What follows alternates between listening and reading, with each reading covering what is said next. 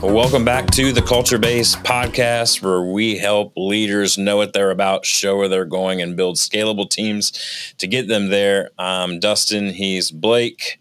Happy July. We made it. Freedom Week in the good old US of A. 1776, back-to-back World War champs. What's up? You know what I'm talking about? America. Yeah, so last week we did an acronym. We're back at it this week. We promised you with another acronym.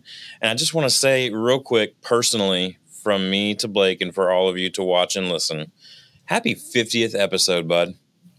Yes, that's awesome. I didn't realize that. I probably could have paid more attention. It's all good. It's all good. Actually, we didn't talk about this, but I'm just going to go ahead and say it on air, so you have to say yes to it. But next week, we are going to do a look back on our first 50 episodes and some of the things that we've learned so far.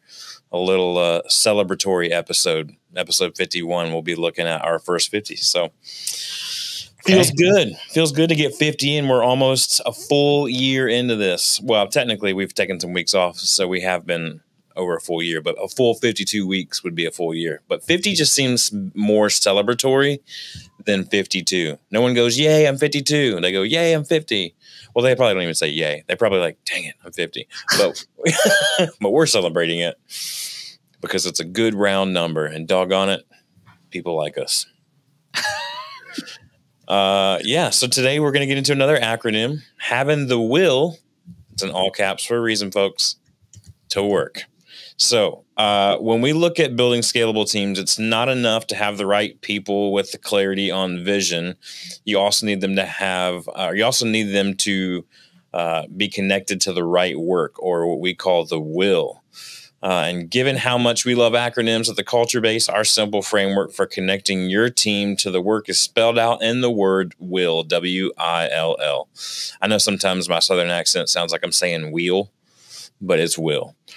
W-I-L-L. If it sounds like I'm saying will at any point, just interrupt me and go, will. Today, we will walk through this simple acronym for you and your team to stay connected to the right work. Woo! You got on it, Blake. What's your take on this topic? Oh boy. Hashtag show notes. Pay attention. Yeah. No, I was actually looking for an acronym for the word acronym that makes fun of acronyms. Ooh, yeah.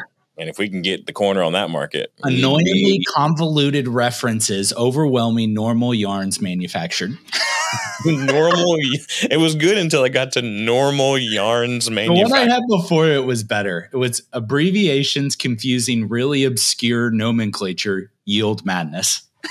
Yeah. That's way better. I don't know what the normal yarn manufacturing means, but yeah. My one of our guys on our team, we come up with acronyms for everything, right? Of course. And he always talks about he's like, you guys and your TLAs, and we're like, TLAs? He goes, 3-letter acronyms.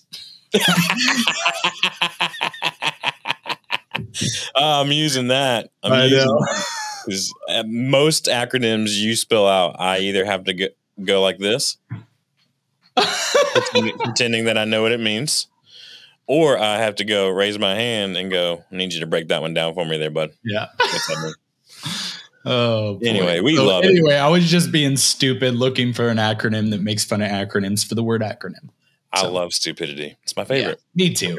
We're good friends. But when we're talking about this episode and about the will to work, I think when we think if somebody is connected to work, and whether it's the right work for them, it's so easy, very similar to the way when people talk about experience, all they a lot of times have is that one variable for experience, which tends to be time. And that's it. Like, how long have they existed in it?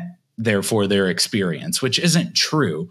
And so I think whether somebody is connected to the work that they're in, really you have to hit those different areas to make sure you have more than one variable that isn't just like, well, they're connected to work because I pay them well. Well, that's not true. They stay because you're paying them well, and that may not last, right? So what are the things that actually connect someone to the work, whether they do the work well, whether they do it enthusiastically, whether they give their best or just give their time? like, or a little bit of their best. Like, all those different variables is really what we dive into here. So as we get into this, we talk about this acronym WILL, right? And it's really the push, the right work that they're connected to. And we hit the want, the instinct, the love, and the leverage. And so as we get into this, I think it's important that we understand it at that high level. Are there more variables? Yes, but they don't fit in our acronym well. So have to be peripheral ones. And I feel like these actually are the heart of what we're trying to capture. Yeah, so just to give it some context here, when we talk about the scalable teams and our scalability assessment that we walk our clients through, this acronym WILL is the second piece of the baseline equation. And that baseline equation is the right people connected to the right work with the right clarity on purpose. And so last week we talked about that right clarity on purpose. That's the vision piece. Yeah. And this week we're talking about that right connected to the right work, which is the will. So like Blake said, W is for want, I is for instinct, L is for love, and the other L is for leverage. Mm-hmm. So let's get into it with the first letter W, the want. How badly do they want it? I think it was Jason Aldean or somebody that sang that song. How bad do you want it? And every time I think about the phrase, how bad do you want it? That's where my mind goes. I should listen to that song more. Anyway, you should be asking yourself and your team, especially I think this really, Blake, comes into play. All of these in this acronym today really comes into play in the kind of attraction, onboarding, hiring process, where you're really this is where you really want to start to identify these things. And so when you're interviewing somebody, and we've talked about, interview questions, and we're going to have a free PDF of those interview questions for you on our website soon. But when you're asking these questions, it's not about the questions, right? It's about the answers that you're listening for. And so if maybe you even have somebody on your team right now that might be a little displaced, and you're like, I know this person's a good fit for our team, but it might not be here. It's probably because they don't want it as much as other people want it. Want the position. And when we say it, we mean the position, we mean the vision before you, the goal, like what are we doing here? So do they want it, Blake? Yeah. And I actually think wanting it has a lot to do, because their position is like connected to the mission. And so I think want it actually has a lot more to do with the how you do something. Like to me, the vision is where we're going. Mission is how we get there. Right. And so when you think about, because there's a big difference between the want and the love, like the passion point, these, like, otherwise we have two of the same words for the same thing. And then we're just trying to fill the acronym. But wanted, that's not how acronyms work. We don't play that way at the culture base. We don't do that. Want it has to do with the mission. And so I think it's like, do they feel like, you know what, I fit the mechanism to make the vision happen? And if they don't, they're like, I don't really fit. I don't really want to do this. I don't enjoy any aspect of what we're trying to do to get there. I'd rather just be there. Why can't I just be at Disneyland? And I don't want to have to drive there or fly there. I just want to be there. So it's a miss. And at this level, we're talking about being connected to the work in the right way, connected to the right work, not just in the job sense. Like there are phases of your life where you just need a JOB and you need a paycheck. Yep. Right. JOB, another acronym. I don't know what that means. I don't know. If you can come up with one while I'm talking, that'd be great. But what we're talking about here now is we're past JOB mode, and now we're in career mode. Right. And so this is no longer child's play, right? Like I have a 13-year-old son. He's going to be 14 this year. Our local Chick-fil-A will hire him at 14 years old. So he wants a JOB. Do I think he could go far in the company because Chick-fil-A is awesome? Maybe. Do I want him to have another career path? Yes. Either way, it's a JOB for him at 14 years old. But more than likely, you're dealing with people who who are later in life and need more of a career path and not a job path. And that's where I really think connected to the right work matters the most. And so you're like, hey, man, I just need a body to sit in this chair and staple staples all day. Yep. But if you connect, it's like the janitor story that we always tell with Disney, right? Like the janitor's connected to the right work because he understands the bigger purpose. He understands the mission and how the mission is connected to making his mission of that role, right? Is connected to making the vision happen. Yeah. JOB, just outstanding boredom. That's all it is. That's outstanding boredom. Just outstanding boredom. Just outstanding in boredom. Which you're paid for. I love it. That's right. That is right. Anything else I want before we move to the second letter? Nope.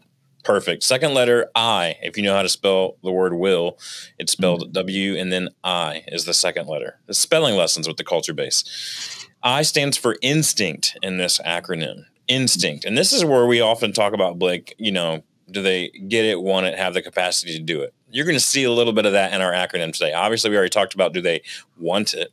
Instinct for us is, do they get it? Right? Do they actually understand? Do they have the capability, the natural capability to perform this role? They might not have all the technical skill that you need them to have yet. That's okay. We can train them in that, right?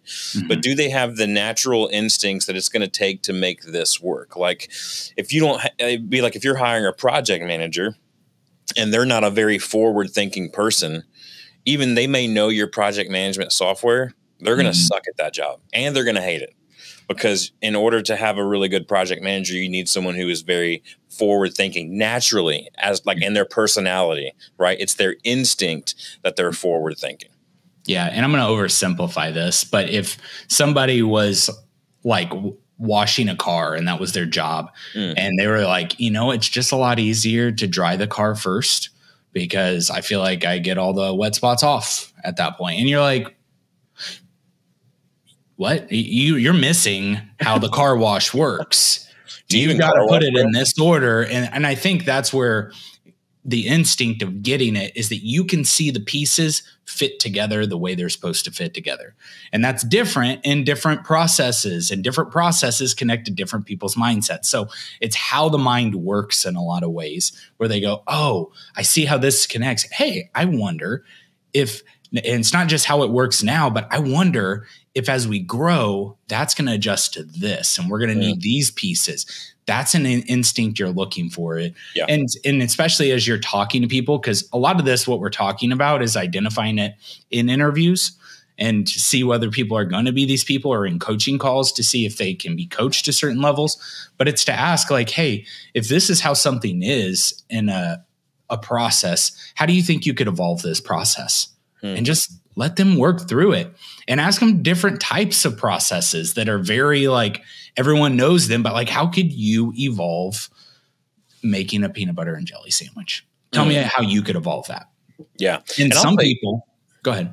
I was going to say, I'll say too, something interesting. I think a couple of these parts of the acronym, all of the parts of the acronym are applicable to onboarding someone new. But I think there are a couple parts of this acronym that would be worth looking at with your current people and the current role that they're in. Like instinct, probably not going to change a ton. It may grow, there may have better instinct over time, right? As they've been around it, they have reps, right? Want also can change a little bit, but there are some things here at the end of the day that you're just going, it's just slightly misaligned. Let's get you, we love having you on this team, but let's get you into a role that fits your natural instinct a bit better, because then you'll thrive, we'll thrive, everybody will be happier. Yeah. And you'll hear this even in EOS talk about right person, right seat, right? And it's finding the right seat for somebody.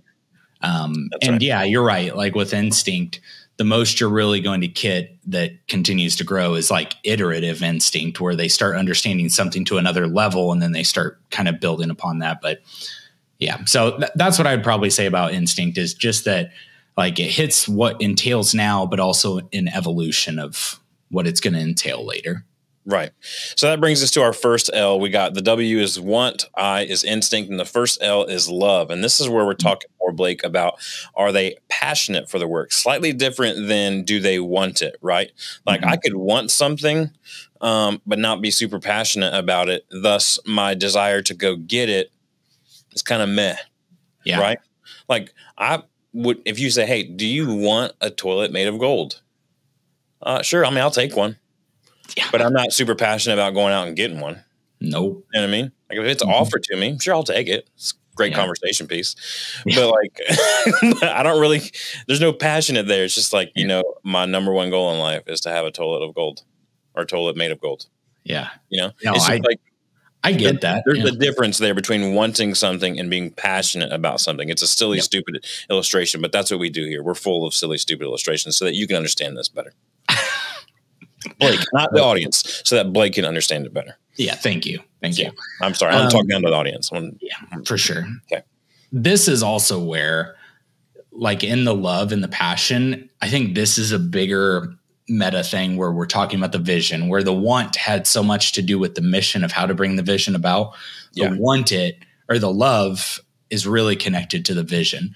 And so this is where especially a lot of Gen Zs and millennials are very connected to like just causes and stuff, and how it feels like companies have to be like have a political lean towards things or actively care about something. And I don't think you have, I think our natural tendency is to have political leans within a company, which tends to create that. But I think if you're really observant of your culture, you can actually go in and be like, what do we deeply care about? We care about people being connected to things. We care about people evolving to the next best version of themselves. And so when you start creating those causes and those things for people to connect to, one right now that's heavy in our company is innovation. Our team loves innovation, and they're really creating like this standard of like, our core value, you know, is that we're barrier breakers in the electrical industry, right? But that is innovative. And so people are connecting to that at such a level.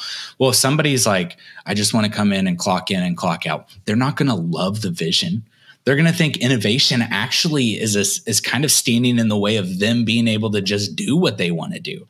And some people, like, if somebody was like, you know what we do as a company is we kill ants.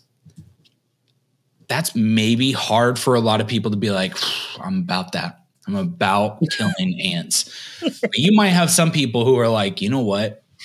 Like, I remember growing up and we had the worst ant infestation, and it drove us all so crazy that we were constantly fighting with one another. We were so irritated. Who left this apple core here? You know, you had those moments and you're like losing it.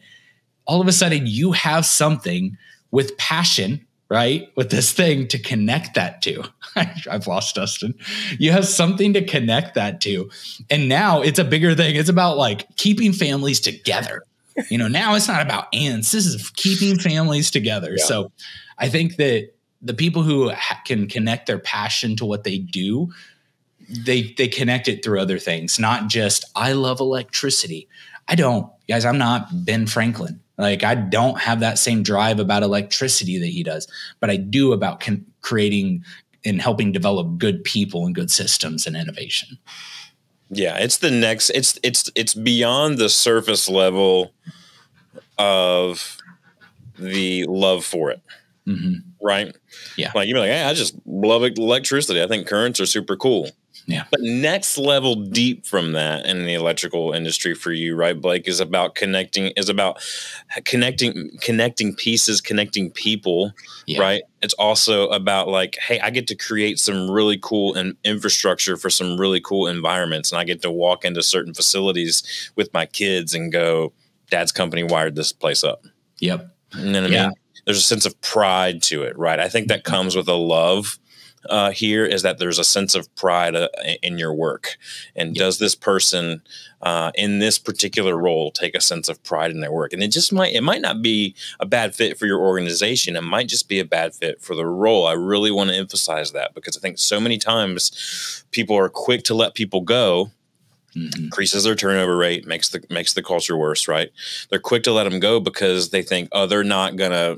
They don't get it. They're not they're not material for this. And it might just be that position that they just don't love. Maybe they used to love it. They don't love it anymore. So it's time to shift. If they're a good fit for your company, you can always find a place for good people. So that's what I have to say about that. Good.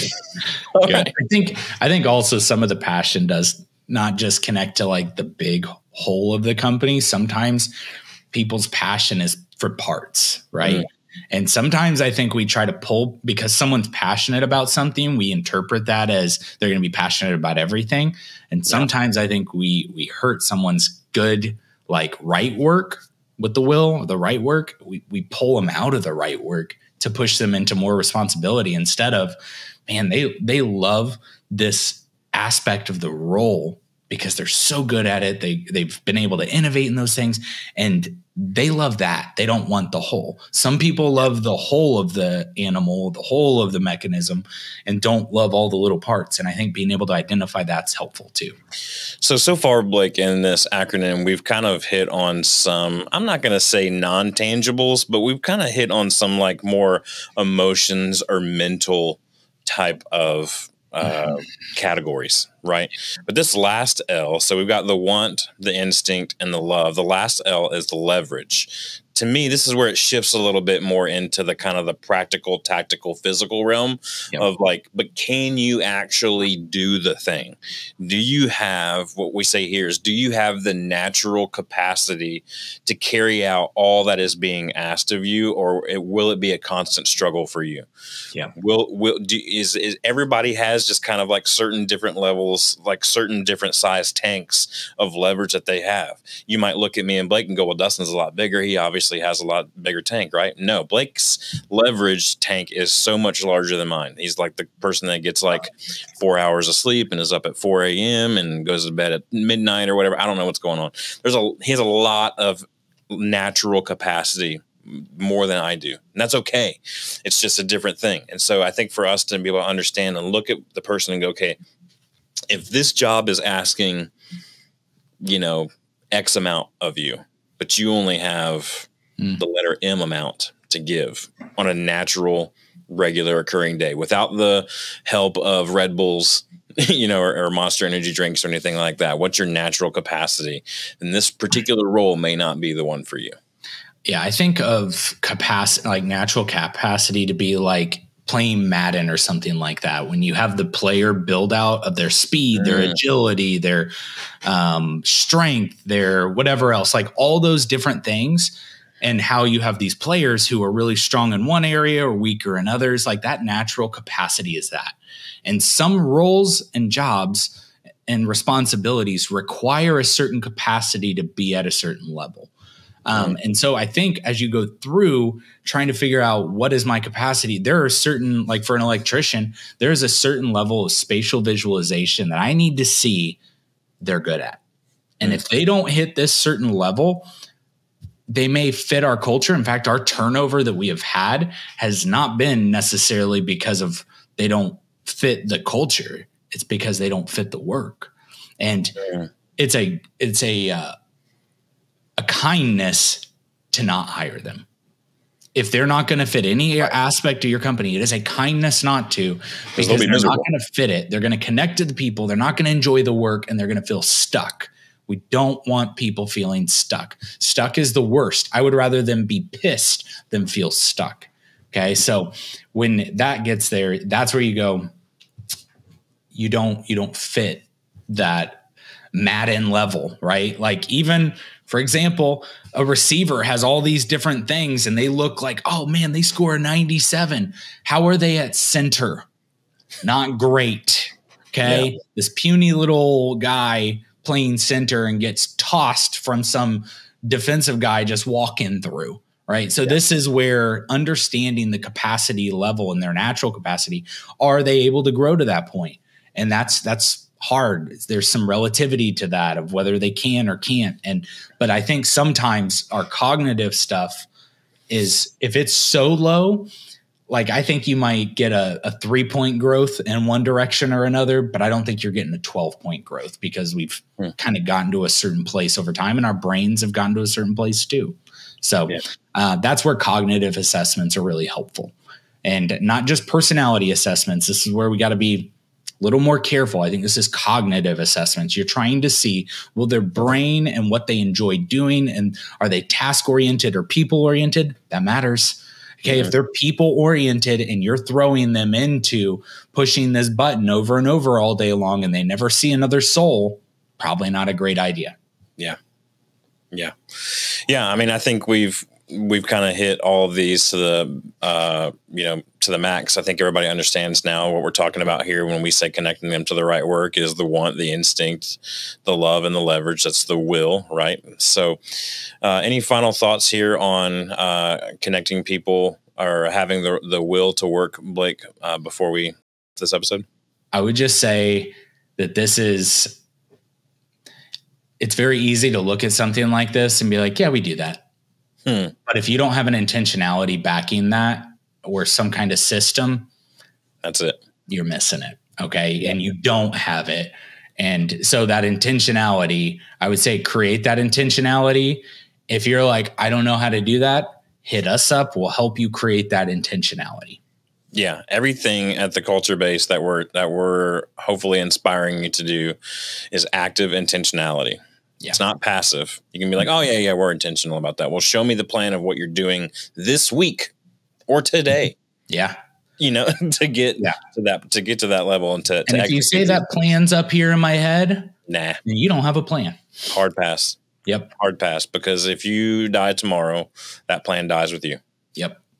So we can go on a whole tangent about that, but that's it for this episode. I want to remind you can find us online at theculturebase.com. Blake said earlier, if you want us to help you with some of this stuff, we would love to. You can go to theculturebase.com and click on the strategy button there. We would love to talk with you about that. We have some cool free new resources coming.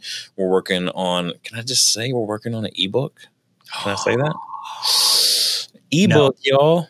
No, you can't. We're not doing that. I lied to you just then. No, we are. Or are we? Tune in next time to find out. Next week, we're going to be back with episode 51. What we learned in our first 50 episodes, AKA an honest conversation about the future of the culture base. So we're going to look back a little bit, but we're also going to look forward a little bit. And we look forward to seeing you then. Peace.